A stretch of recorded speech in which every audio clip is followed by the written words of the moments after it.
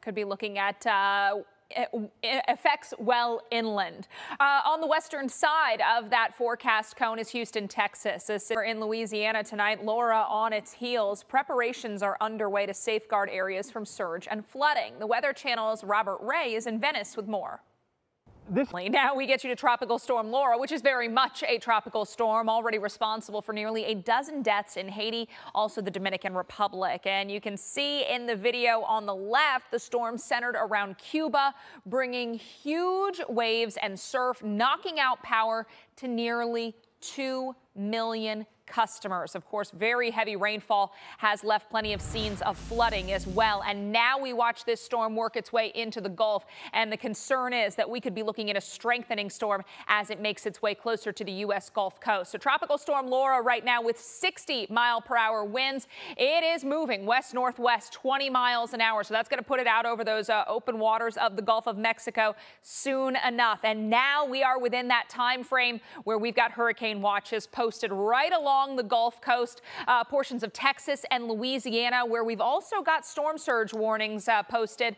Threat of storm surge values in the 7 to 11-foot range. So we could be looking at big problems in terms of surge. Tropical storm watches also posted across sections of Texas and Louisiana. There is that storm surge watch I mentioned. So that could be a real threat with Laura, whereas it wasn't as much an issue, obviously, with Marco. High resolution enhanced satellite picture beginning to see better organization. Didn't look as great earlier, but now again beginning to get its act together. And we think, unfortunately, the Gulf of Mexico, the atmospheric dynamics at play are going to allow this thing to really get its act together as it makes its way there. We have seen some of the rain showers, gusty showers moving through parts of the Keys today with winds in excess or gusting in excess of 50, even 60 miles an hour. And of course, watching for that to continue as we head into the evening and overnight. You can see some of those showers, gusty showers likely tomorrow morning across the Keys. Once again,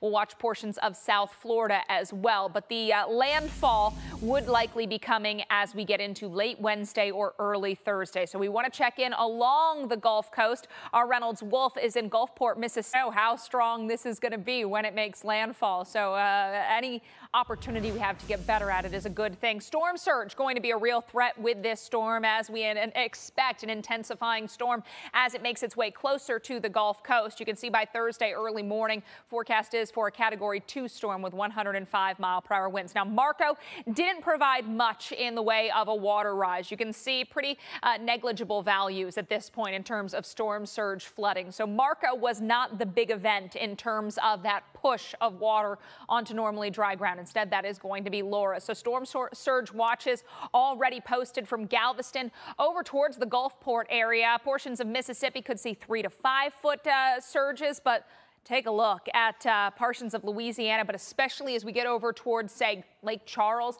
eastern Texas, 7 to 11 feet of storm surge possible there. The Gulf of Mexico plays a role because we've got that wide, shallow slope that creates a higher storm surge into places like Louisiana and Mississippi. So could be seeing worsening effects in this part of the Gulf. We'll be right back. Laura, this storm already responsible for nearly a dozen deaths in Haiti and the Dominican Republic. And you can see from the video on the left, the storm now centered over Cuba, bringing huge waves and surf, knocking out power to nearly 2 million. And of course, the flooding continuing to make headlines there. Looking at this to strengthen, that's our anticipation in the coming days. So perhaps could be looking at a more significant Gulf Coast landfall, much more significant than what we're seeing now with Marco. 60-mile-per-hour winds right now. You can see this is over the western part of Cuba. Hurricane watches now posted along the Gulf Coast into parts of Louisiana and the state of Texas. Then we have the tropical storm watches for areas from Houston over to Grand Isle, Louisiana. Where is this moving? Well, in the next few days out over the warm waters of the Gulf of Mexico, and that's what we think is going to provide the opportunity for this storm to strengthen. We've got favorable environmental conditions and, of course, very very, very warm Gulf of Mexico water. So this storm shouldn't have any trouble increasing in intensity. Forecasting 105 miles per hour winds at landfall. That would come late Wednesday, early Thursday. A Category 2 hurricane is the forecast, with the knowledge that this could strengthen even more than that. You can see some of the squally rain showers have been making it into parts of South Florida today. Some gusty showers moving through places like Key West a little earlier, and we're going to continue to watch for that as we go into the overnight and our Tuesday. So take a look at the future radar. Some showers, again, could be accompanied by some gusty winds as we get into the early morning hours across sections of the Keys, including the Marathon area early on Tuesday morning. And by late morning afternoon, you can see plenty more activity scattered about, not steady or consistent, but at least scattered showers possible there. Now we look at landfall scenario 1 with a weaker area of high pressure. That could allow that to shift on that eastern side of the cone, so we could be looking at more of Louisiana in play.